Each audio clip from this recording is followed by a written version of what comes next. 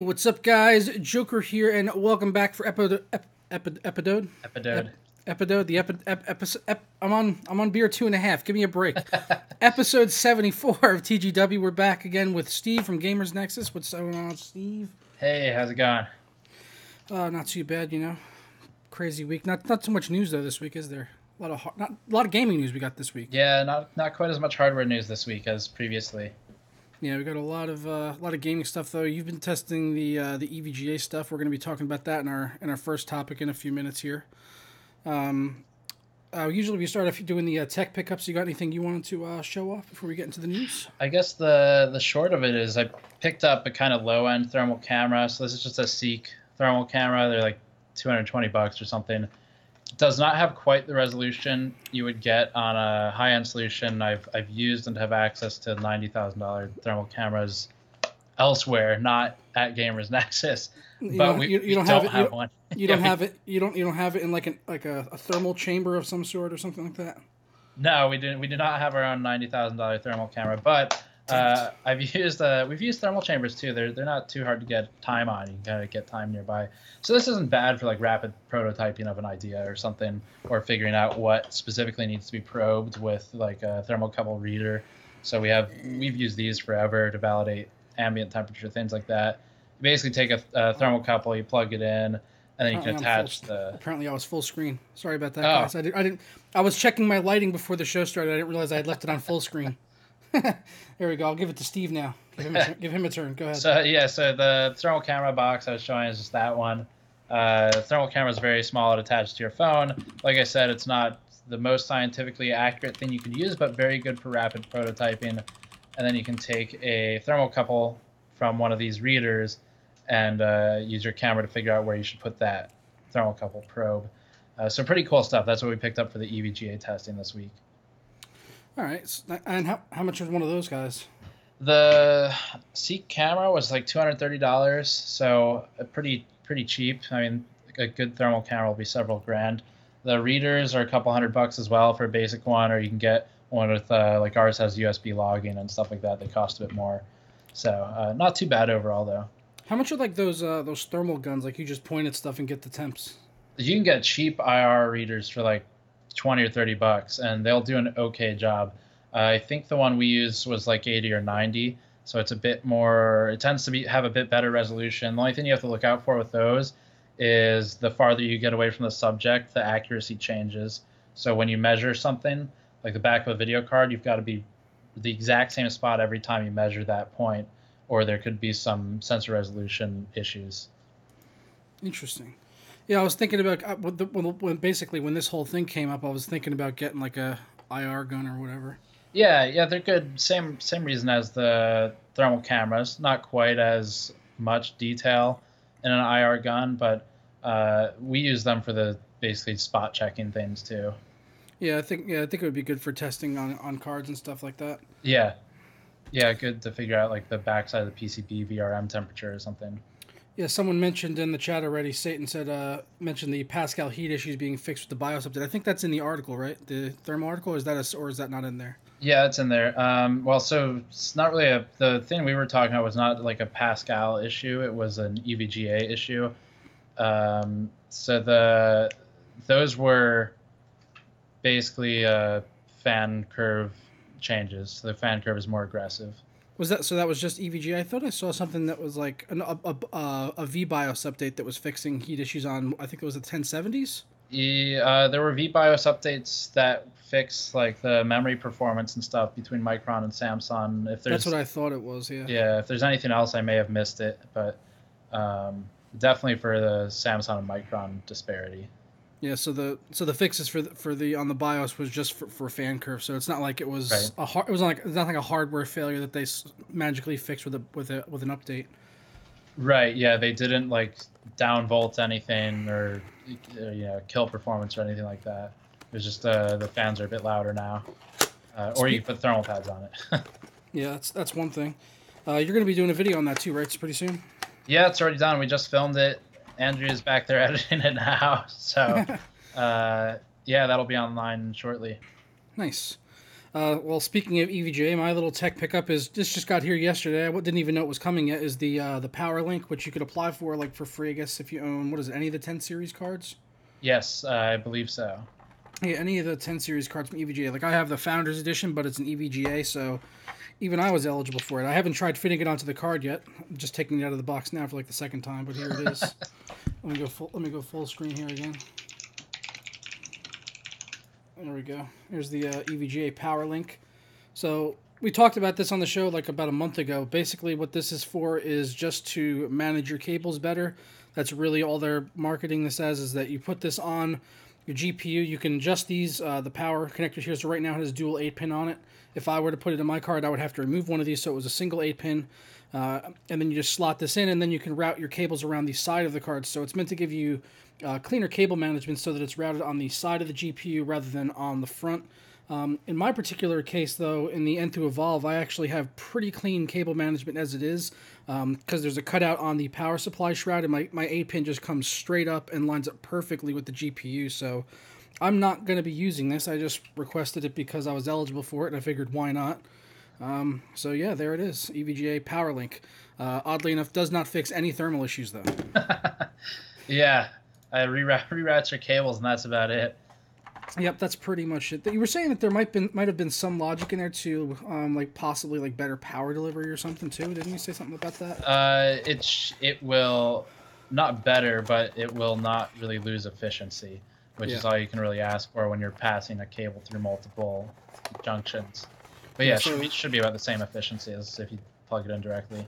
Yeah, so you shouldn't expect any boost in performance from getting this. You're just going to get a tighter cable management, unless you were actually having thermal issues because of your cable management in the past. Then maybe. Yeah, if you have some really specific, super bad scenario I've never heard of. Yeah. No, I actually could see a use for this. There have been cases where I was doing like clean builds with custom cables and stuff, and nothing just lined up correctly. So right. I can see a use for this in some cases, but in my particular setup right now, I just really don't need it. Yeah, ITX boxes especially. Some of the ITX boxes have that really specific cable routing. Or short cards as well sometimes, if they have the cutout coming out of the power supply shroud, right, like in my case. And if you got the short PCB, it'll be kind of on an angle, which doesn't look really clean. So for something like that, I would probably think about using this. I like this comment. Reroute your cables away from the fire. There you go. That's a good one. Keep them protected. So what's our first topic today? Well, I'll let you take the first topic since we're using your article for reference. This is the third and final time that I am going to be talking about this issue. This is the final word on the EVGA for the wind thermal issue. So I'll let Steve take it away since he's the expert on the issue. I think we've got, unfortunately, not our final time. I think we've got two more pieces coming out. One is how to install the thermal pads, and the other one is an endurance test of the FTW cards. So I'm running two cards, one with pads and one without, in real-world scenarios and in torture scenarios like Furmark. And the idea is to see, is it possible to make this thing fail in a realistic way that would be indicative of the FTW cards actually having a real issue to be concerned about. So we're still testing that, but I've done the basic thermal imaging of everything, did some thermal tests, and basically with EVGA's solution, there's two solutions they have. One's a VBIOS update, and that makes your fan speed more aggressive. So you'll go from about 60%-ish to about 80%. I just got a text from one of their guys earlier who said that it may actually be going to 2,000 RPM on the fan instead of 2,200, which is what we published because that's what they told us at the time. So basically, fan speed increases is one solution, and that does drop the temperature significantly well within operating range of the VRM. So instead of 110 degrees Celsius, which is what we were seeing from a thermal camera, or a little higher with a thermal probe, you drop down to the 80s, to the 90s. And then the other solution is thermal pads, which they're providing for free. You can apply them yourself, and that drops it pretty significantly. It drops down to the 80s or thereabouts. So that's the top level. So when doing the thermal pads on this, cooling down the VRMs better, did you notice any better efficiency as far as the GPU temperatures, what that was reporting in something like Afterburner? So the GPU diode will basically remain the same. There's not really any temperature change on the GPU diode. There's, I guess, in some scenarios, maybe you could have enough heat buildup around the rest of the card in a small case that the GPU temperature would increase. Yeah. But for the most part, this is just a solution for the VRM, and that's about it. So basically, the issue was the back plate. We just installed the pads, so I know specifically where they are now. The problem was the back plate for the FTW cards and some other cards that we have in the bottom of the article is not making contact to the PCB through an interface. So what happens is the backplate actually traps the heat on the backside of the PCB in between the PCB and the backplate. That's how you end up with 110 plus Celsius. And just quick clarification, these VRMs can handle like T-junctions 150, ambient 125. The power stages can do 100 continuous recommended. So VRMs can get pretty hot, but EVGA was pushing that line.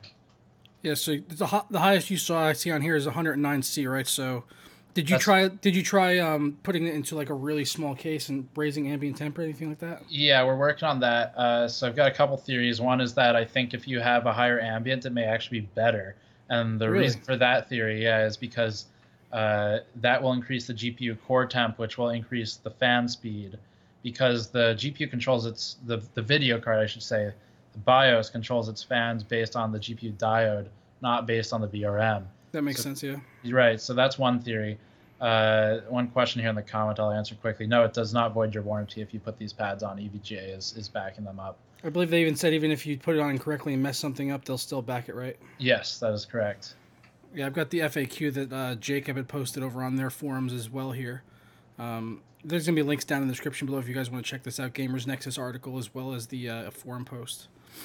Thanks. Yeah. So that's the kind of the start and the end of the issue. The front side of the PCB between the base plate and the heatsink itself, they're providing a thermal pad that goes on top of the inductors or the chokes, if you prefer. So there's a bunch of those. The pad covers those and contacts to the actual heatsink, so they can dissipate the heat. I suppose from what we've seen so far, it looks like this issue is largely resolved with both of these two solutions.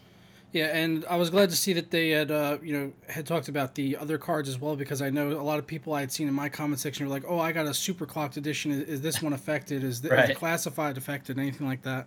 It seems like the super clocks are not, but maybe some of the higher end ones maybe. Yeah, I've heard some people complain that the SC cards that they owned were having issues. Black screens. Yeah, I've seen a lot of people talking about black screens in the comments on the video that I did, and just saying that they didn't know that it was this, and now they're like, "Oh, I guess it was that." Yeah. So they've got a couple different cards out there.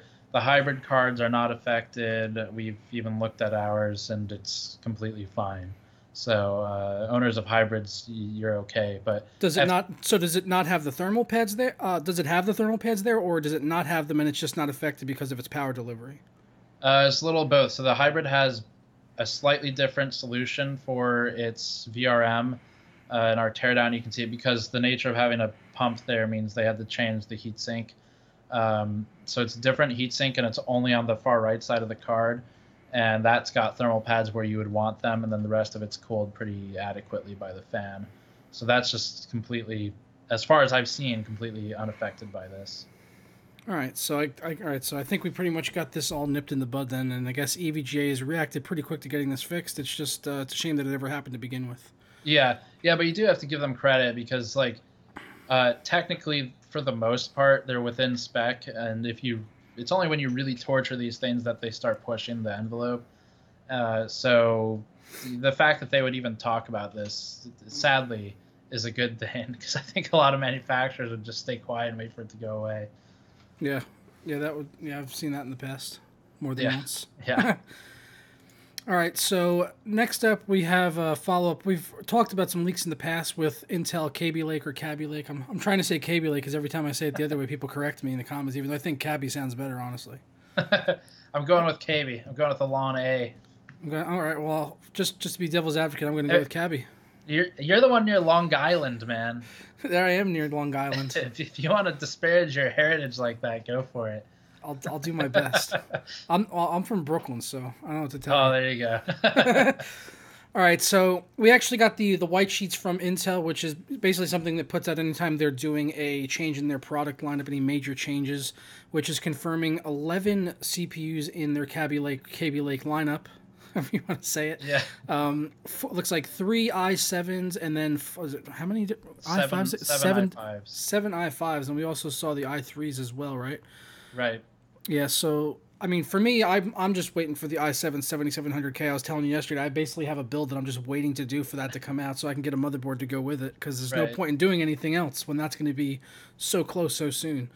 And they confirmed basically the leaks that we had earlier. 95 watt TDP. That's going to be 4.2 gigahertz out of the box, which is higher than the previous ones. This is the fastest one they've shipped to date. Right. My question now is going to be how much headroom are we going to have over that, or are they already pretty much pushing these as high as, no, not as high as, but pretty close to what they think they'll be able to get out of them? Right. Yeah, and I don't have an answer to that until we'll be able to test them, but Intel every generation has been, the gains have kind of slowed down. Everyone knows this now for the most part the last few years, but it's for a few reasons. One is things are pretty powerful now, and at this point it's the same with GPUs. GPUs have more room to grow, but software optimization is really the thing that needs to start being tackled by developers. And then of course the obvious argument, they don't have a whole lot of competition, but oh yeah, well, at least until Zen comes out, which right. We're expecting to see probably trading blows with this. My concern thinking about this, with Zen is, are they going to do the same thing with Zen that they did with the FX series line, and we're not going to see an update to that in for another 5 years or so? Yeah, it's an interesting thing that AMD does, because on one side, you can keep your platform and upgrade CPUs, but on the other side, that platform does start falling behind more and more every year. So there's good and bad of it. But the Kaby Lake stuff, I guess it's kind of the same setup we've seen a million times. The hyper-threading on i3s, hyper-threading on i7s, 7700K, as you said, at 4.2 gigahertz, and then the non-K is 3.6 and 65 watts. So it's pretty familiar at this point, I think. Yeah, and we've already discussed this a couple times here on the show, so nothing really is changing here. I did see some information earlier this week about pricing. They were saying that the 7700K may be launching at $350. Okay. Which is a little bit lower than I had expected. I would have expected to see up around like 380 to 400 in that range. I think that's what we saw Skylake launch at. Yeah. Yeah, Skylake was a little bit weird. I remember because the previous few generations were like 220, 230 for the i5 flagship, and then 330, 350. Yeah. So that's kind of previously what the precedent was, and then suddenly Skylake came out, and they were like $100 more than they should have been. It made more sense to buy Devil's Canyon. Yeah, and Devil's Canyon is still a beast of a processor. Oh, yeah. If you're out there running an i7 4790K, just keep that thing. Yeah, even the i5 4690K, they're perfectly fine, and they will Absolutely. Be for at least another generation. So yeah, certainly. For gaming needs, they're still more than fast enough. Right. Especially when you compare them to what AMD has available right now. There's really no reason to go out and upgrade to the latest Intel parts just for gaming needs, because they're more than fast enough. Yeah. I remember, I think when Skylake came out, I had seen some testing where they had showed the only major benefit they saw to upgrading from even back from Sandy Bridge was if you were an SLI user, like a power SLI user. That was the only time where they were really seeing a large hit to performance where the CPU was affecting it. Yeah, there's specific use cases in games where Sandy and Ivy Bridge start to fall behind, but Sandy Bridge probably is about the point where you're starting to get impacted on it on the higher end GPUs, but it's lasted a long time, and Ivy Bridge is still pretty okay. We use Ivy Bridge in one of our test benches, and it's not for GPU testing because it would bottleneck the high-end GPUs, but it's fine for really most other stuff. So would you say, what do you think has aged better, the 8350 line or Sandy Bridge? Because those came out pretty much around the same time. Yeah, I have not tested an 8350 for a while. I've tested the 8370s, which came out a little bit later. I honestly, I consider those like all to be the same thing. Like 8320 to 8370 is all like the same thing to me. Right. In terms of aging, I guess they're performing about where they kind of did originally when they came out, like just scalability wise to Intel. But I generally don't well, especially right now, don't recommend FX platforms because one, Zen is so close, and it is Yeah. going to be a big change for AMD. But two, if you're not careful with compatibility checking or reading reviews, the AM3 Plus boards have had so much stuff added to them just to get USB 3 or whatever other functionality hasn't been, added because it's a 2011 platform. It's there can definitely be more issues, at least in my experience with AM3 Plus, if you're not careful with compatibility checking things. Yeah, I was really surprised that the motherboard I just got, the 970A from MSI, actually had Type C on it. I was like, wow. Yeah, On yeah, on AM3 Plus board? That's yeah, and they have surprising to see. right. They have to throw controllers on there that are not native to the chipset and let the controller handle it, and that's an extra cost and it's extra engineering. So Yeah. All right, well, that's basically Kaby Lake in a nutshell. So, moving on now to Facebook, which TechCrunch has this titled as a Steam competitor. Now, I don't know. This is their Game Room app, which is going to be a PC store, kind of similar like Steam, Origin, Uplay, but it's not really a Steam competitor. At least reading further into this, it seems to be more or less going to be ported over mobile games or Flash games from Facebook and stuff. Yeah. yeah, this app confuses me, or whatever it is. It's Or at least TechCrunch's way of delivering it is saying it's a Steam competitor. I don't know if Facebook is actually saying that it's going to be a Steam competitor or if that's just their article saying this. Yeah, I have a feeling Facebook would not say, well, Engadget's article, Game Room is Facebook's antiquated answer to Steam. Antiquated would be an accurate way of putting it, yeah. Yeah. Yeah, so as far as I understand it, it's mobile games, right? Yeah, it's mostly mobile games that are ported to play on the desktop, so if you want to continue to play bad games once you get home on your PC, then you can do that. Right. I mean, I don't know. I can't see many people wanting to play this. I mean, most of the people play these games on their phone or on Facebook out of sheer convenience, and maybe people that are playing on a PC on Facebook are playing it, again, because of convenience, because it's right there, and it's something they can quickly access without doing anything else. Yeah, whereas, downloading a third client and all that is a little bit more asking of them. Now, I didn't see in the articles, 2 articles I've checked now, I have not seen Oculus mentioned at all. Yeah, really I did a Control F on that as well, and I was just like, this seems like the perfect place to... for them to flog all of their any exclusive titles or Oculus supported games. Right. I'm sure if not through this, they will have a solution for that. But Game Room seems like kind of it's being ramped up for Oculus or something. That would make a lot more sense than certainly what they're talking about right now with this current iteration. Right. Or as someone said in chat, you can play Farmville in VR, I guess. Exactly. Yeah. Well, that might actually get me to buy an Oculus if they do that. I need to go tend my crops in virtual reality. Yeah, it's so much more realistic. Well, I don't know. I would go past Farmville, though. I just saw the new Farming Simulator 2017 just got released. If they do HTC Vive support for that, then I may have to get a Vive headset. Don't forget Euro Truck Simulator. Do you know about me and Euro Truck Simulator? I've heard things about you. I am a massive fan of Euro Truck Simulator. I don't know if they've added in support yet for American Truck Simulator. I think they have. It's definitely going to be one of the games that I want to play, but it's not enough to make me go buy a headset for it. I'm still waiting for that killer app that makes me need it, like, I don't know, like a Half-Life game or something. Yeah, I've got the Vive. We've been doing kind of testing on and off with that for a few months, and it's the same thing. It's like it's always cool from a tech demo perspective, and I guess as a more mechanically inclined gamer, I lose interest in it pretty quickly.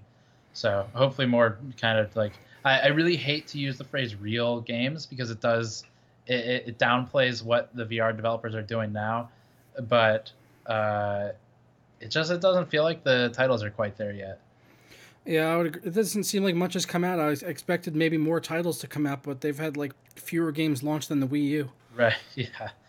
Which is saying something. Which, by the way, I don't know if you saw this, but I read that the Wii U is supposed to exit production, I think this week or next. That's it, no more. Yeah, no more I'm sure there will still be plenty available. Oh, yeah. I'm sure there will definitely be plenty of units available, and they'll probably be available at rock-bottom prices over the holidays. Yeah, I got that Switch coming up. I don't know if I see the Wii U for $100 over the holidays, I might entertain the idea of getting it because it does have a couple of first-party exclusives that I would want to play on it. Yeah, $100. Sure, why Just not? a few. I don't know if I'd want to rather have that or the NES Classic Mini that is coming out in like a week. I didn't pre-order that and I can't find it anywhere online. Yeah. I don't think I'm getting one. I have a feeling I'm not going to get one of these now. Just took your money. Yeah. Well, no, I didn't pre-order it. I didn't know it was. Okay. I was told it was available for pre-order like weeks later, and it was already like sold out everywhere. I had seen Destructoid had posted a video earlier today though of the menus and all the support and everything on it. It looks pretty damn good. Right. Yeah, it looks good. I still have my NES, but it's not necessarily convenient to hook up and play. So I'm so mad. I sold my NES to a Funkoland when I was like 12 years old, and I traded in my NES and all of my games, and I think I only got like $70, and I got one game out of it for Sega Genesis. That is so not worth it. like I traded in like 40 NES games and the system, the controllers, the gun, everything that I had, and it was Spider-Man versus Maximum Carnage on the Sega Genesis. I remember this vividly. Yeah, it was a good game though. I enjoyed the hell out of that hopefully game. You get your NES Classic to recoup some of that lost childhood. Well, they don't have the most important game, which is the Karate Kid. I remember frustrating hours of playing that. Oh my god, it was painfully bad, but you just wanted to beat it. There was this level where you had to basically jump across these just little gaps and stuff, just basic platforming, but the rain was constantly blowing at you, and it was blowing you backwards, so you had to keep constantly moving against it on small platforms while projectiles were coming at you and the rain and the wind was pushing you back. It was so hard. It might have been harder than the underwater level in Ninja Turtles. That's the way they built games. Not a lot of space on the cartridge, I guess. So screw you. We'll just kill you repeatedly until you get bored of it. Yeah, Contra was my favorite. Oh yeah, of course. Contra is classic. I used to play that all the time with my dad back in the day. Yeah, Contra and all the others. Legend of the Seven Stars was good. Yep. Ghosts and Goblins. Yeah, that was exceptionally difficult. DuckTales also. Good games. All right, so Steam Client is now they just launched their beta update, which is now going to be supporting the PlayStation 4 DualShock controller, that's good to see. I like the PS4 controller. I think I might even like it more than the Xbox One controller, kind of. I think if you put a PS4 controller in my hands, I'd have to look at the buttons for a little bit to figure out how to use it. The Xbox 360 one I like a lot, though. Yeah, I like the 360 Xbox One. I like this more for racing games and platformers because I think the D-pad is a little bit better on the PlayStation controller. Also, fighting games, but the Xbox controller would take the cake for me for shooters. But I wouldn't play shooters anymore with a controller. Yeah, it's pretty hard to go back. It's almost impossible to go back. But yeah, so this is basically going to make it so that it is conceivably plug and play, where you can just pop this in. It's going to have the same support that you would see on the Steam controller, which I think is probably dead, right? I don't even know if that's still a thing anymore. Yeah, Steam controller. We received 2 of those and a link to review, and we were so disappointed with the Steam controller that I ended up just saying, you know what, we got better things to work on right now. So launch day, we had the controllers for probably 2 weeks ahead of launch under embargo, and launch day an email went out from Valve saying, like, just a reminder, we've built these in a way that they can be updated and modified going forward, which was very clearly a response, like a preemptive response to the impending negative criticism.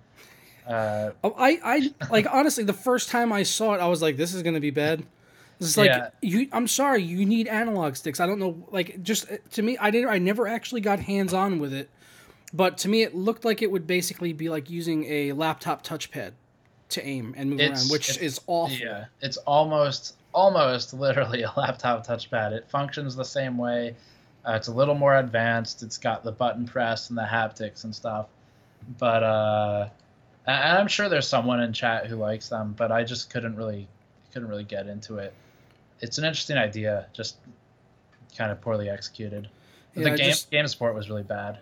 I honestly have not thought about that controller for a second until I read it in this article about them mentioning that the PS4 would have the same support as that.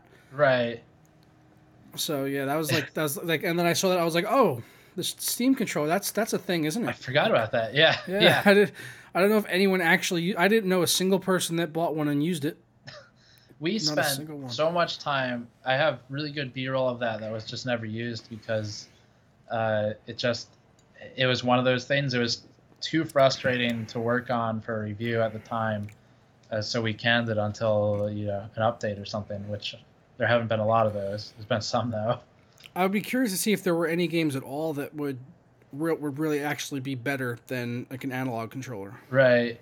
Yeah, I know there was at least one or two that were optimized for it, but the PS4 one though looks like a good pickup for a PC to have. Yeah, back on topic with that. Yeah. So this will make it so that you can plug and play before you had to use what was it, DS4 tool? I think it was called something like that. Yeah. Yeah, the DS4 tool. You had to download it and set it up, and then it would basically work like an Xbox 360 controller. Right. I'm hoping that this will also add in the correct prompts too on games. I'm not sure if we'll see that though. Yeah, but it would be nice to see the right prompts on stuff. Yeah, well, that's the biggest thing I think with these controllers. I don't know if it was. I think it was last time we did a show. Someone was asking about recently what's a good budget controller, and I think we both kind of recommended the Xbox one. Yeah, used Xbox 360, like a wired or just a wired new one. You can usually get them used at GameStop. Yeah, and the biggest reason to recommend something like that is just simply because the game support is so high on PC, all those ported titles and everything. So if PS4's if the prompts work, then compatibility should be good. And I would still recommend the 360 over the Xbox One controller, only for the reason that the Xbox One controllers, the wire actually comes out and it connects with micro USB, and those things break so easy. I broke 3 controllers in the course of a couple months just from the micro USB cable dying, and then I was just like, screw it. I'm buying an Xbox 360 controller, and I'm going to call it a day. Yeah. The Xbox One controller felt nicer in the hand. I liked the build quality and everything on it, but the micro USB cable was the sticking point that I was just like, no, forget this. Yeah. All right, so next up we've got OEMs are no longer allowed to sell Windows 7 or 8.1 on their pre-built systems, laptops, and things that you would pick up maybe at Best Buy. They're all being forced onto Windows 10 now, which is continuing Microsoft's initiative to get every single person in the world on Windows 10. Yeah, whether you like it or not. Yeah, they're taking it. They've gone in so many different directions too. Like, okay, we got to get gamers on Windows 10. They're always a holdout. We got to make some games that they want and only make them on Windows 10, and then make them now. And then like when the Gears came out, it's like now you need to be on the anniversary update. If you're not on the anniversary update, you can't even download the game. That was a little aggressive, I thought. The anniversary update requirement. Yeah, that was ridiculous. Especially and I know they don't build games, and Microsoft doesn't build an operating system for reviewers. That's not their audience. But as a reviewer, just needing to have that account now connected to your system login for testing it drives me crazy. Yeah, that was the anniversary edition too. And then what was the other game? Quantum Break or whatever it was. I thought that was originally a Windows. Oh, it was a Windows Store exclusive, and then I think it came over to Steam. Or one of them did anyway, because they were flopping so hard on Windows Store. Yeah, so I begrudgingly switched over to Windows 10. I honestly haven't had any issues with it since I started using it. But I still don't like a lot of the the tracking stuff that they want to put on there. You have to go in and disable everything. I don't know. Right. I feel like with how intrusive it is, it should almost be free forever. Just because they force everyone to have it. Like I just installed it on I got sent a PC by AMD, and it didn't come with an OS, so I had to install Windows 10 on it. And I realized I had I have about 50 Windows 8 keys, but none of them would work because they got rid of the free upgrade. Yeah. So I couldn't even activate them anymore. So I was just like, oh, those are just gone to waste now. You can still upgrade to Windows 10 from a Windows 8 or 7 install, but I just saw this article the other day. You have to do it through one of the accessibilities things. You have to basically say, I use the accessibilities tools, which is maybe gaming the system a little bit. And if you do that, it'll upgrade you from 8 to 10 for free. But interesting. It's an official, legitimate way to do the upgrade, just not the way it was intended to be used, I suppose. I honestly preferred 8. I use not the vanilla 8, but 8 with Start Is Back, or if whatever you use out the classic shell or whatever. Yeah. Because once I put Start Is Back on there, it was like Windows 7, but I had all of the speed of 8, which was way faster than 7. Yeah. And less crashing and stuff. I don't know, 7 was just like Windows error machine. Bringing that pun from this, end of an era, that was really funny. Yeah, that was a great pun. Yeah. Good job, Nick Farrell. I'm still on a 7 for my main production machine, but every test bench is on 10, and our render machine's on 8.1. Just because, like, once there's a stable environment that functions, if it's for business, for production, I really don't want to change it. Yeah, understandable. That was like one of the reasons I didn't want to switch over my main PC, because I use it for everything. I use it for gaming, I use it for editing, and testing a lot of the time too. So yeah, I didn't really want to switch over because I was afraid I'd mess stuff up and I wouldn't be able to like edit videos or something. Like, because the people have said so many random issues with this operating system. Webcams stopped working. Right. Yeah, freezing webcam, Windows 10 issue we saw. Yep. And if you get taken down for a day or two and it's your job to use that computer, that's a big problem. So. Yeah, certainly. It certainly is. All right, so next up we've got the modern, this is, I guess, continuing on with Microsoft and their store. They were hinting at possibly seeing the standalone version of Modern Warfare being on their store. This is not the first time this has come up either. Who was it that had mentioned it before? One of the devs, Raven Studios, David Pellis, he had hinted at a standalone version a few months back. I personally hope that they do a standalone version, because I have zero interest in Infinite Warfare, but I really want to play the Modern Warfare remaster. Yeah, COD 4 was great. Yeah, it was. I don't know how good the community is going to be on there for multiplayer, but I would love to play that game again. I was just looking on Steam last night, and I was entertaining the idea of pre-ordering the Legacy Edition for like $80 just so I can get the Modern Warfare remaster. Yeah. Yeah, COD 4, multiplayer was fantastic. I really enjoyed the single player in that game too, though. I don't normally play single player. Yeah, the single player was really good in those games. Going from like that one, I would say Black Ops and Modern Warfare 2, I thought all had great single players. Yeah, and Black Ops 2 for that matter. Yeah, I never played Modern Warfare 2, but I did play some of the others. World at War, I thought was pretty disappointing coming off of COD 4, though. I know a lot of people were disappointed with that, but I don't know. I love World War II, and I liked like Reznov and stuff. I enjoyed all of that, and Nazi Zombies also was the first time that was introduced. That's true. Nazi Zombies was really well done, actually. Yeah, I've honestly, I don't really like it anymore. I still like the maps from back then because they were a little bit simpler, and it's like every single map they release now is like, how can we up the ante? Right. A step further, and it's just like, I feel like they've lost track of what the original vision of Nazi Zombies was. Yeah. Which was just being trapped in a building with your friends and killing zombies. Yeah, it was a good time. I would have bought that as a standalone, like, $10 title or something, too. I bought, I think, 2 subsequent Call of Duty titles on the PC just for Nazi Zombies. I had no intention of playing the single player or the multiplayer, but I wanted to play the zombies. Right. Especially, what was your favorite zombie map? I don't even remember the names. I liked the one... I don't know if it was World at War.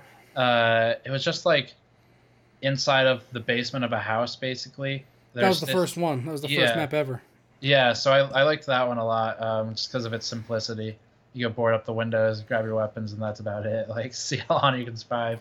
I thought Derice was probably the pinnacle of Nazi Zombies. That was a very well laid out map, and you could easily go dozens and dozens of rounds with your friends. Right. The one before that, Shinonuma, was also quite good as well. That was the highest that I ever went in rounds. I actually, I don't know how I did. Well, actually, I do know how I did it. But I soloed that map to round 135. Jeez.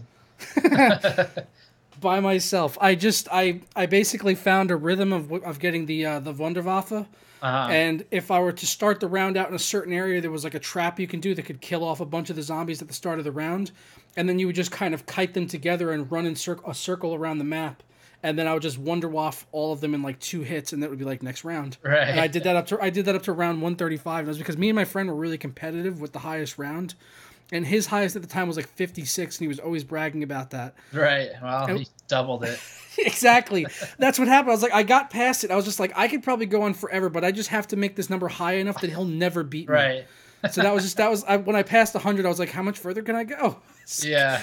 He's never going to beat this. some point you're like, oh, I got things to do. We still talk about it to this day. I still rub a little salt in the wounds every now and again.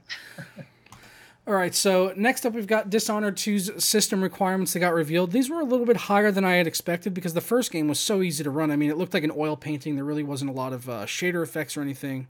Good game, though, just not very graphically demanding. So on the recommended side here, they're actually saying a GTX 1060 6GB or an RX 480 8GB. Right. 60 gigabytes of hard drive space, 16 gigs of RAM, i7 4770, or an FX 8350. Now, this is something I will be interested to test and see if it actually is requiring that, because, I mean, it does look visually better. I saw a little bit of it at PAX. Did you check this out at PAX at all? I did not. No, we did not stop by to see this game at PAX. They had a really crazy booth set up there. You can it was like a house you can go walk through and stuff, and they had a bunch of things from the game that looked amazing. Okay, yeah, I think I saw the booth. The requirements, I guess, a 1060. Well, yeah, 1060 and a 480 is not. They're recommended. I should say, not required. It's not crazy high, but in terms of kind of what we see on a lot of games now, that is reasonably kind of high-end requirement or recommendation. Requirements themselves, I keep using the wrong words. The requirements themselves, GTX 660, 2GB, and 7970 give hope, I think. Yeah, certainly. I mean, the first one was really well optimized. It scaled perfectly, and it wasn't really very graphically demanding. And I would have thought that those cards they mentioned there would probably have ran it reasonably well. Yeah, and looking through their options that PC Gamer's listed here, I haven't seen anything that stands out to me as something I need to go look up. There's no like crazy new technology. Bloodfly shadows and rat shadows, I'm guessing, are something specific to the game. I'm sure someone can tell us about that. But... Well, yeah, there's rats. There's rats everywhere in the city. So I mean, I guess the shadows could be really impactful. That's that's potentially a lot of drawing if there's a lot of rats. I noticed the option here just now, video card selection. I think I can be able to swap GPUs on the fly without taking in the visual settings. Yeah. One of them is video card selection. Maybe it's like Intel integrated. Maybe I don't know. Swap from your GPU to integrated graphics on the fly if you'd want to do that. Yeah, if you've got maybe I don't know. I was gonna say maybe something to do with Crossfire SLI, but that seems kind of weird. They do list Ansel support, and I like monitor selection. That's something I like. I was playing a game recently that didn't have that, and I was just like, oh man, I really like being able to swap. Just forces it to your main monitor or something. Well, yeah, because I have my main screen is 1440, my second is 4K. So when I want to test games in 4K, it's nice to be able to just swap it in the game rather than having to go into the control panel and change my default display and everything. Right, it's a nice feature. Yeah, and then normal FOV and all that stuff. HBAO plus, we just kind of talked about that in a video recently, but TXAA, for anyone who doesn't know, that's temporal anti-aliasing, so it means it looks at your frame-to-frame pixels, and so instead of taking several samples per pixel using normal AA techniques and then figuring out what color the pixel or the border should be of an object, TXAA, temporal stuff, will instead look at frame A and then the next frame coming, frame B, and say, okay, these things are changing, so to have fewer shimmering or jagged edges on a moving object, we need to change these pixels colors, basically. That's all that is. Yeah, I'm actually just seeing this now. It dawned on me. I guess this is a GameWorks title, which doesn't really please me. I don't like GameWorks. Is it GameWorks or is it just? I mean, if it's got all that stuff in it, it's got to be GameWorks. It's HBO Plus, TXAA, Ansel, NVIDIA Surround. So yeah, it's pretty much GameWorks. Yeah, sometimes they don't slap GameWorks on the titles, even though they're using like HBAO Plus and stuff like that. Well, what always concerns me is about when they get these options in there is that it tells me that maybe NVIDIA had their like grubby paws on the code and maybe they stuck something in there to screw over AMD. Yeah. Jensen was in there messing around with code. Jensen personally. Jensen personally with his tattoo of whatever that thing is, the NVIDIA eye. He was just sitting there sleeveless, hacking Dishonored 2 and making it run poorly on AMD cards. I see you, Jensen. Yeah. Yeah, in between his chaperoned Tesla rides to and from work. Yep. He's a very wealthy guy. Yeah, I don't know if it's officially being called GameWorks or not, but either way, HBAO Plus is an NVIDIA technology. I would assume they would have screen space as an alternative, and then TXAA was an NVIDIA supported technology as well. Ansel, for anyone who doesn't know what that is, that's just a screenshot tool, so that won't impact you unless you do artsy screenshots. Yeah. Yeah, I did a Google on Dishonored 2 GameWorks. I can't find anything, but I don't know. We'll see in the final version of the game. Basically, the distinction is which libraries do they use, and do they have to plug into the GameWorks SDK in order to do whatever they're doing. But HBAO Plus was created by NVIDIA. It doesn't necessarily mean it's evil or anything like that, but if you're on AMD, it may be beneficial to run SSAO or something instead, or even HBAO. I showed in testing recently, HBAO non-plus is so old now, 2008 technology, it runs fine on AMD and NVIDIA. Oh yeah, HBAO runs fine. I remember when that was an absolutely brutal option to use. Yeah, and that was also NVIDIA created, but it was 2008, so it's quite old now. Yeah, usually when testing, I will choose to disable all GameWorks features or NVIDIA specific stuff. Even if it works on AMD, I just will choose not to use it. Typically, I don't know if you do that as well. I mostly test games these days, so I don't really think beyond testing. If I'm playing it, I just if it's a competitive FPS, it's just everything off. Well, that's why I mean specifically for benchmarking. Oh, for benchmarking. So for benching. It depends on what we're doing. Like with Battlefield 1, I tested with HBAO on, and then we tested with SSAO, screen space, and the difference was basically 0 at higher resolutions, and at lower resolutions, the difference was about a 1% advantage for NVIDIA, so it was inconsequential, and we just left it on because it looks better. I was thinking more like something like Hairworks. Like on Witcher. Yeah. Witcher, we turn Hairworks off every single time because it's gotten better, but the tessellation was too brutal. And the other problem you run into as a benchmarker is when you're playing with these technologies, like there's always questions of when does it stop becoming a realistic user scenario in favor of having an equal and fair bench. And the issue you run into is with things like AMD and their Radeon software settings. They have things like tessellation optimization, stuff like that. NVIDIA's obviously got their own stuff. So the problem is when you're testing something, you want frame A on GPU from NVIDIA and frame A on the GPU from AMD to look the same. So if one has removed geometry that is visible to the user, it's no longer an equal head-to-head bench. So it's real concern that used to exist and went away, and now I think it's coming back where we need to look at like frame quality in addition to frame rate. I think the better question is, as Gillis Grant mentioned, are you running Hairworks right now? Yeah, someone else just said, I bet Steve loves yeah, NVIDIA. That's what made me that's what made me think of that. Yeah. That's a good one. GG Gillis. Nice one. or TressFX if you want to be nonpartisan and neutral. TressFX and Hairworks, depending on the day. Steve runs them in tandem.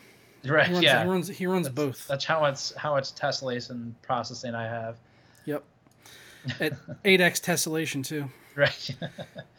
All right. So Hulu is setting up to now is launching their live TV streaming service sometime in 2017. We're expecting to see this, which will be a direct competitor to the likes of Sling TV, which I personally have right now. I cut the cord a while ago with cable and switched over to just using Sling, which is more than enough for me, along with I have like Hulu and Netflix, HBO Now. Right.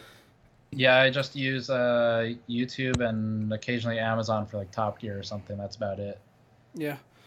Yeah, I don't know if I'll pick this up. I have read on the linked article that it's going to be priced at about $40 a month, which is a little bit high for what I would want to spend on this, because that's coming up close on like live TV prices. Yeah, that's competing with cable TV. Yeah, especially if it's going to be limited to just a few networks like they're talking about in here. They're teaming up with Fox, ABC, ESPN, Disney.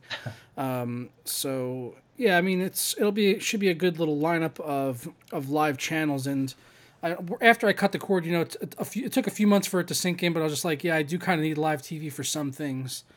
Yeah, definitely. I set up an HTPC on the TV, and so it's not bad in practice. You push the button and it's on within a couple seconds. But there's still times where I'm like, I want to eat my cereal and I want to push a button and watch whatever's on for 10 minutes and then go back to work. And it's not that easy with an HTPC still. There's a couple extra steps in there. Yeah, it's kind of what I had to get used to. Is just like every night you can't really just go browse to find something to watch. It's like you got to kind of prepare for it. It's like you got to think like, what do I want to watch later? Because I just got to pick one thing and watch it. Yeah, I can't really flip around, Yeah, I just end up these days. Honestly, I watch old Top Gear clips and I watch YouTube channels, and that's about it. Yeah, sometimes YouTube is the better option for me. It's just like it's I don't know. My attention span is literally 0 at this point. I don't know. I put on a movie last night. I put on Lincoln. I was like, I haven't seen Lincoln yet, and I love Daniel Day-Lewis. So I put it on. Within 5 minutes, I had my phone in my hand. I was just looking through my phone for YouTube videos or Twitter or whatever updates and notifications. How does Lincoln end? Just Google search that. Yeah. So the one thing I would love to see on Hulu is if they were to maybe add something where they got like the NFL streaming on there. If they were to do if they were to do something where I'm pretty sure they can't because I don't know how long the contract is between NFL Ticket and DirecTV, but it must be a long one because it's not on anything else. But I would love to see if they did something like that where you could opt in for a package to add on all the NFL games live streaming, because I would love to watch NFL streaming on my PC rather than having. I mean, I already do, but I have to go to like some dodgy ass website and watch it in like 360p and look at a bunch of ads on it, even that are getting past ad blocker and are even further sketchier. It's like it's like I don't want to click anything. Do you want to go full screen? No. I don't know if that full screen button is a virus. Yeah. Don't click anything. Just open the page and touch nothing. It's just like hands off. Yeah. Yeah. But yeah, if I don't go to the bar to watch the game, I usually put it on the background or listen to the radio. Okay, so yeah, hopefully, I don't know. I'll see how this is when it comes out. Maybe give it a trial or something if they do that and compare it to Sling TV, because Sling is pretty good right now. The interface, as they mentioned in this article, is really bad. Hulu's isn't great either. I hate their the recommendations are bad, as they mentioned in here, and the watch list is also equally terrible. And I would love to see them add in separate profiles too, like Netflix, because everyone in my house shares the Hulu account. So I get like the watch list is like shows that I don't even watch. It's like kids' cartoons and stuff. Yeah. Hulu is kind of weird, but I mean, I guess it works if you need like NBC and more traditional channels, stuff like that. Netflix I don't even have or use, to be honest, but I just don't watch a lot of TV or movies. Hulu's worked for me. Amazon's worked for me. Yeah, I don't use Hulu all that much. I mean, I have it, but I got it because of that James Franco series about him having to go back in time and save Kennedy or whatever. That was really good. That got me onto Hulu. And I use it now for a couple shows like SNL each week. I usually catch it up on there. Right. All right, this article is actually linked over off of your website with the H440. You want to take this one? Sure. What you see is what you get. It's it's a case. Yeah, it's a case. It's an H440. It's been redone a few times. The H440 V2 was a kind of silent update. It's called the Steel, Steel on Newegg. So the H440 V2 basically added a little bit of buffer between the top of the chassis and the top of the top panel and the front of the front panel. So that's all that change did. And then now they've been reskinning that kind of over and over. It is one of the most popular cases NZXT's ever made. So the Hyper Beast has the art on it, as you can see, and that's based off of CSGO, a weapon skin for one of the M4s in CSGO. What do you think of that art, though, Joker? I mean, like I said to you before the show, I actually think the artwork looks nice. I think it's a great image. Yeah. But I would not put it on a PC case ever. I think seeing it on a PC case is gaudy, and it's just hideous. I'm really curious. Is chat caught up to us yet? Yes, it is. I'm really curious what chat thinks of this, because I agree. I think the art is actually really well done. Like the pastel color is really nice. I think I'd have to see it in person to know how I feel about a case. But they are making so far the comments are not positive. They're making 1337 of these. So they've added Oh cheese. my god. They've added cheese to the cheese. Oh, wow, that just makes it so much worse. Each one will be badged. So obviously the only one you want is the 1337th one, and then it is $200, which is about 80 over what you pay for the black and red version of the same case. Why NZXT? Why? And honestly, I would rather see them doing it on the S340 because the H440 that I had, that thing ran like an oven. H440 is pretty warm, yeah. It is a hot case. Yeah. I tried sticking two 780s in there. Don't do that. No, NZXT is not great with SLI. That is one of their weak points. It's where Corsair gets an upper hand on NZXT with multi-card configurations. Fantex as well. I mean, I thought my Fantex N2 Evolve was kind of similar to the H440 in some ways on the interior layout, but it just runs way cooler. I don't know why this thing runs so hot. It just traps air like no other case I've ever seen. Yeah. It's like nothing gets out of it except for that rear fan. Everything else is just solid and shut up with, in an effort to, I guess, dampen sound a bit. Silence, yeah. But I didn't find this quieter than, say, the Define R5, and that I thought had better airflow. Right. Yeah. There's all kinds of tricks case makers play with silence, and obviously the one that's in right now is you just close everything, and then you put a hole in the underside of the front panel and call it a day. But yeah, there's a point where it becomes a problem. And the other issue that I can tell will probably be an issue with this is the same one that I had, which was the Razer one. Did you ever use that one? No, but I used the H440 and reviewed it when it was out. Well, I'm telling you, the Razer one or the black ones like this did have, I think, an issue that probably wasn't present on some of the other ones, is that it had a matte finish. So, like, all of everything was painted over, so putting in, like, screws and stuff like that was a pain in the ass. Putting the side panels back on because everything was painted was a pain in the butt. Oh, okay, I see. Yeah, it was really difficult to deal with and build in just in general. Yeah, because everything was painted matte. We've knocked NZXT. I've been working with NZXT for a long time. Like I said in the first episode, I've been running GN since 2008, and I've been working with NZXT for at least half those years. So we have a good working relationship, but every case I review, it's a comment on your thumb screws are not actually thumb screws because they're so over-torqued that screwdrivers needed. So NZXT has problems with screws, and they know, but it's a factory issue for the most part. Yeah, they make some nice looking cases, though. I think the S340s are a little bit better than this. The S340, I think, is the best case they've made. Just so they released the Elite, which I think, what is the only difference in that is it has tempered glass and the inside is painted, maybe? Yeah, tempered glass. The cable management bar is a couple millimeters wider or skinnier. Well, it's a couple millimeters changed, and then they've added clamps to the back. So they've added physical plastic clamps to keep your cables down. It's got really nice touches to it. It's improved a lot. But tempered glass is the selling feature, yeah. Yeah, I was watching it on Science Studio, now Salazar Studio. He changed his name. I don't know if you saw it, but he posted a video last night that his PC completely died. He has no idea what's wrong with it. He might need some assistance. I did not see it. Yeah, if anyone wants to go check out Salazar Studio, his PC died and he needs some help. He had like a power supply failure a couple weeks ago, and he switched out the power supply. Then it was working, and then it died, and now it'll work outside the case, but it won't work in the case. I don't know. Wait, what? Yeah, he took grounding issue. He's got he took the power supply out of the case and he hooked it up, and it was working. But then when he put it in the case, it wasn't working. Was it connected to the same components and everything? I believe so. So the only thing that makes sense to me would be like some insane grounding issue, or if the case has really low quality, whatever cables are being plugged into the power supply, and it's like causing issues. But that's very unfortunate. Sounds like it's a bit odd. Sounds like time to kill it with fire and just hope something else works.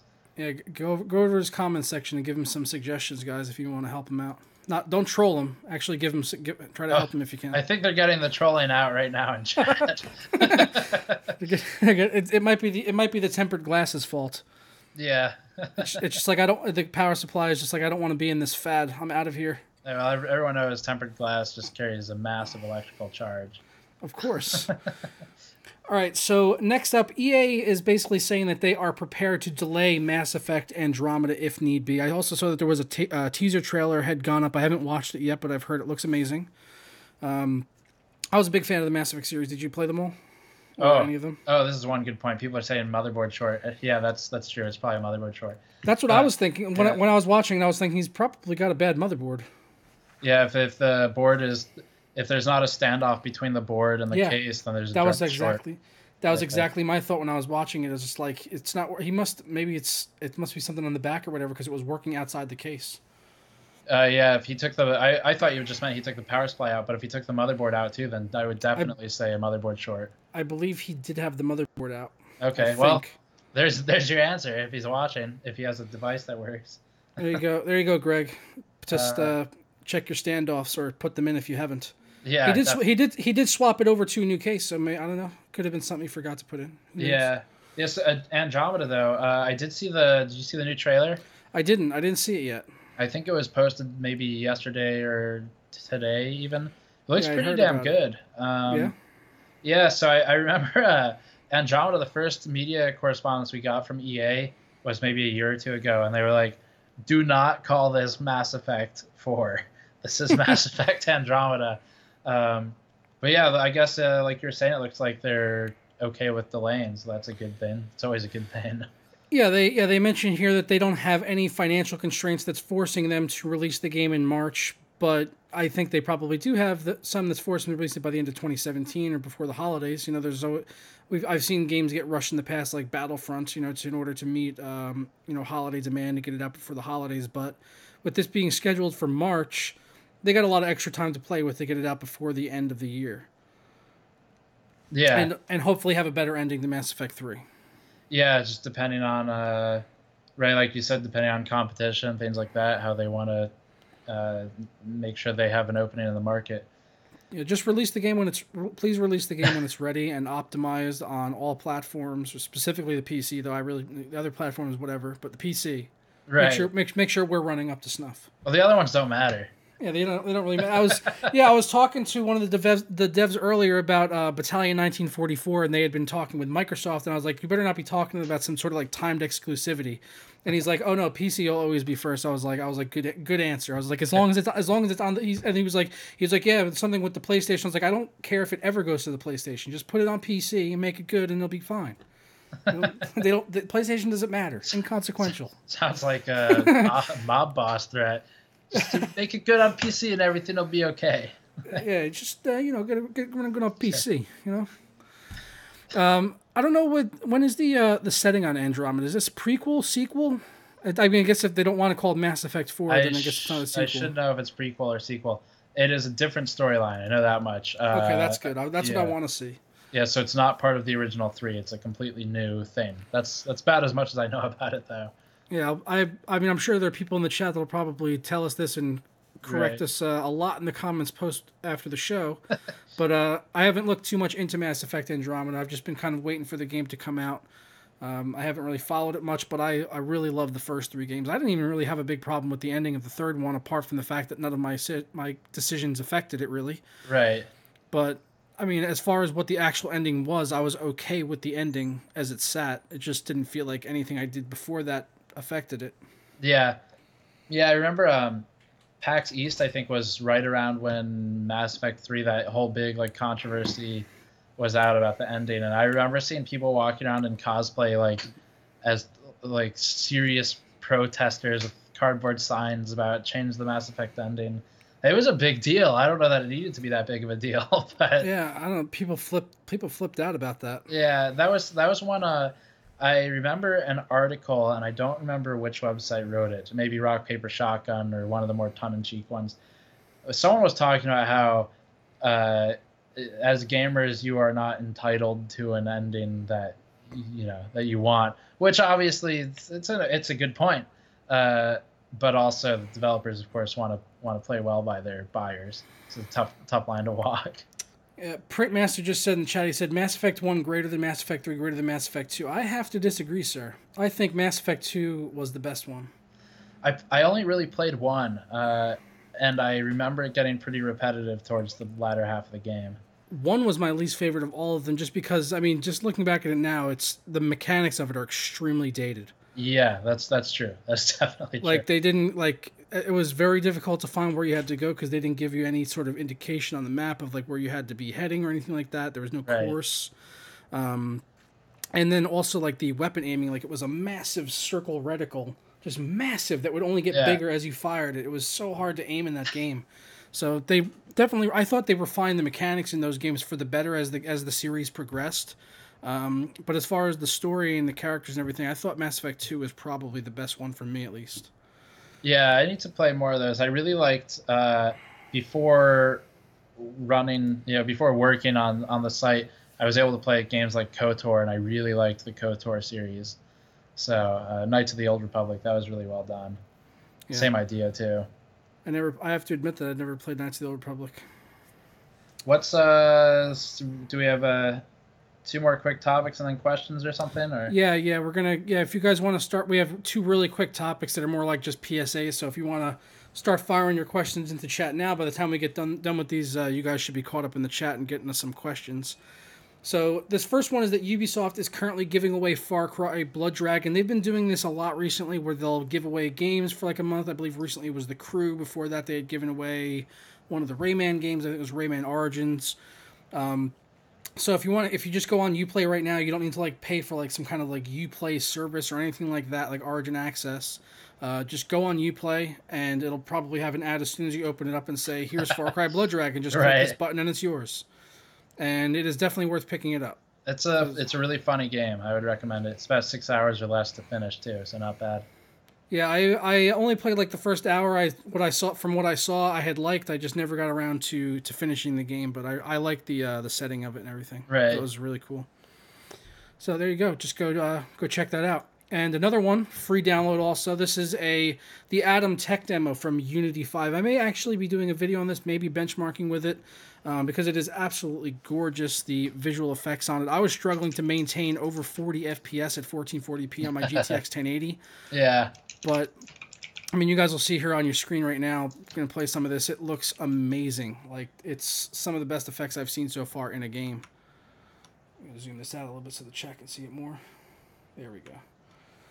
So, yeah, you guys can download this. There's a link down below to DSOG, which then links over to Google Drive. It's a Google Drive download, so it's all legit. Everything is safe. You just have to download it and extract it and run the executable, and then it's just a benchmark. And it's all, or a tech demo, I should say, and it's all run in real time. So it's not like a video that's just playing. It's actually going to be using your graphics hardware. So make sure you have a strong GPU if you want to run this with the highest settings.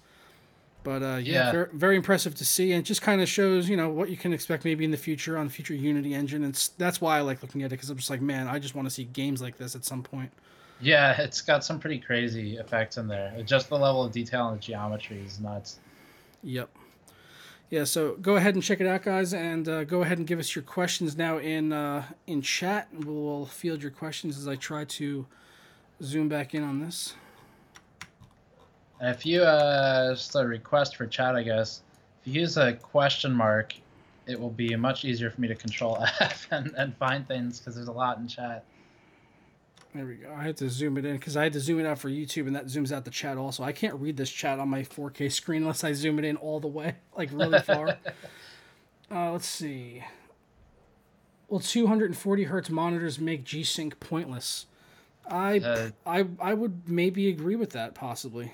They kind of do different things too, though. Like 240 hertz doesn't resolve the issue that you're still going to be potentially missing refresh cycles, or you get runt frames or something. Now, fast sync with a high refresh monitor would kind of make G-Sync unnecessary, I think, anyway, because fast sync makes sure that only the most recent complete frame is drawn, rather than all the runt partial frames in between that you'd get normally. Yeah. Let's see what we got here. Yeah, I heard a couple people mentioning the Vega. It was a very loose rumor, and I only saw it on WCCF Tech, so I took it with a massive grain of salt because it's WCCF Tech. Yeah. But basically, there was like a GPU number spotted in the drivers that looked like maybe it was like a Fury version of Vega, Okay. Fury card. But it was, it didn't really have a whole lot of Anything? Yeah, I don't have any news on Vega. We just spoke to Raja Kidori a couple weeks ago, and I didn't even bring it up because I knew the answer. So Why am I using ad block? Because I don't like ads. It's pretty simple. And I also don't like viruses too. And I find that ad block usually helps block that kind of stuff even more effectively than ads. Especially when you go to download sites when they have like 8 different like download buttons. It's just like just block those out for me, please.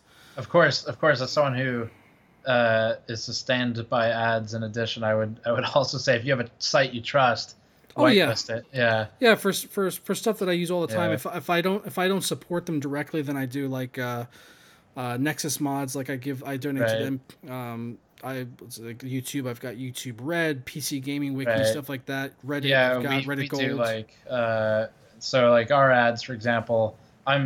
I'm still screening all of them, so it's all just PNGs or JPEGs or whatever with a link to Newegg.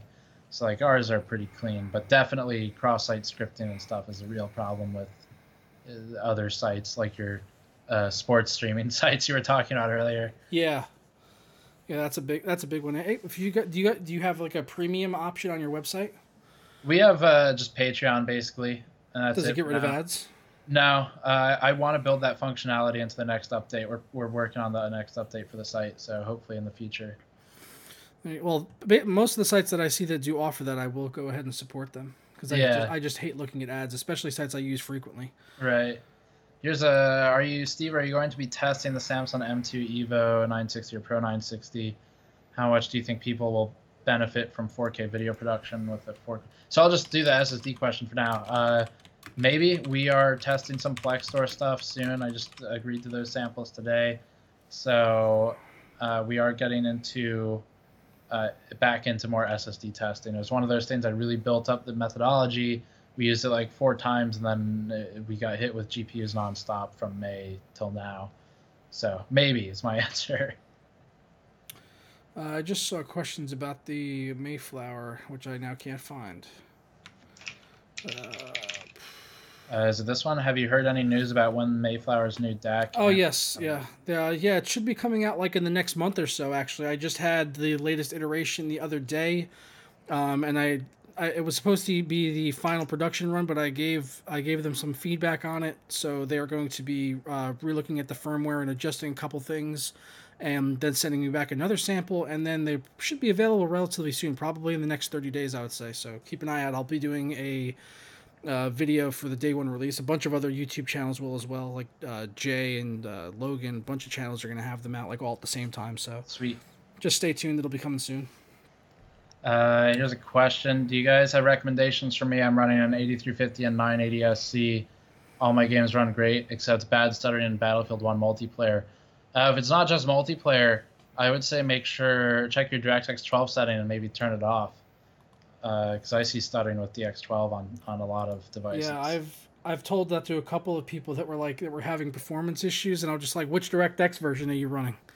Like, is it on DirectX 12? Because if it is, that's why it's running bad. Yeah, that would be my first recommendation. Beyond that, I don't really. I'd say just start changing the settings one at a time. There's not that many of them, so you could take each setting and just set it to low while the others are at high or ultra or whatever, and test until it stops sucking. Yeah, I actually, a lot of people after I tested Battlefield 1 yesterday on the FX 8370. So many people were like, why didn't you test DirectX 12 on it? It'll obviously run better with DirectX 12. Because it doesn't. Exactly, because I had to make a dedicated comment so people would see it. I was like, it doesn't, because it's not DirectX 12. They have not optimized the engine. The memory allocation is horrible, and it just stutters. It's even worse. I tried. I was just like, because I was not getting as good a FPS as I would have liked out of the RX 480, because the 8370 was limiting it a bit, especially multiplayer. Right. So I was like, maybe DirectX 12 will help it and reduce some of the CPU overhead.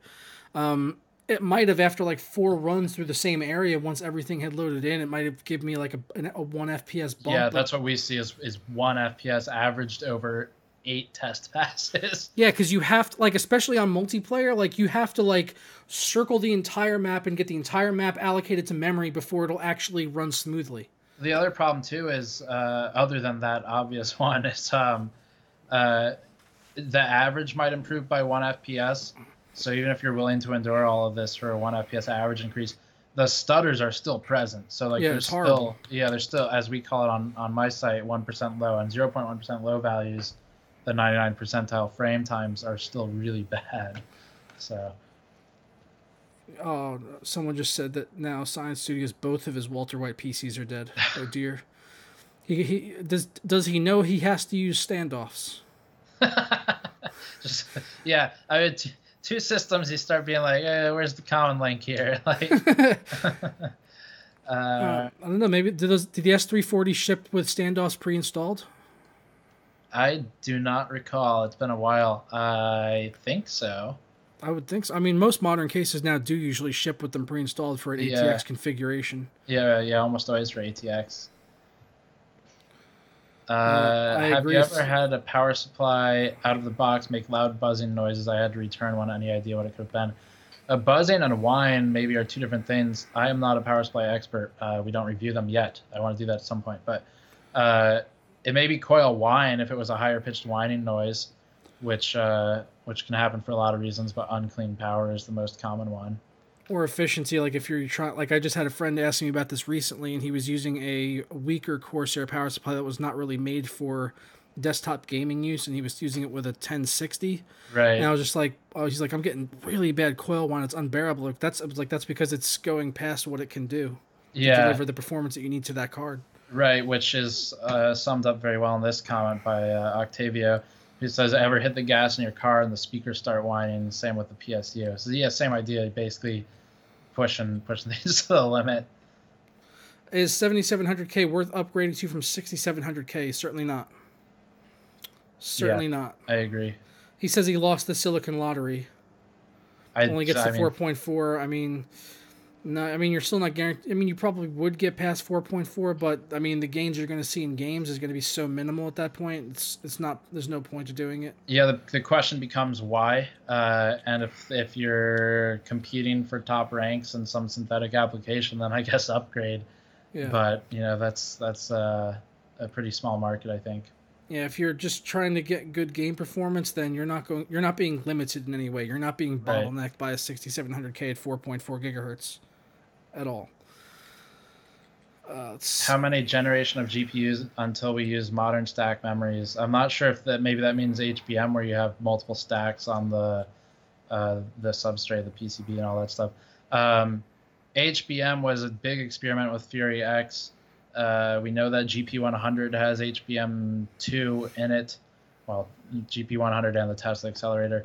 And then Vega's... or actually, there were two architectures that I have on a slide from AMD, but I think it's Vega is an HBM2 intro as well. So it's here. It's just expensive.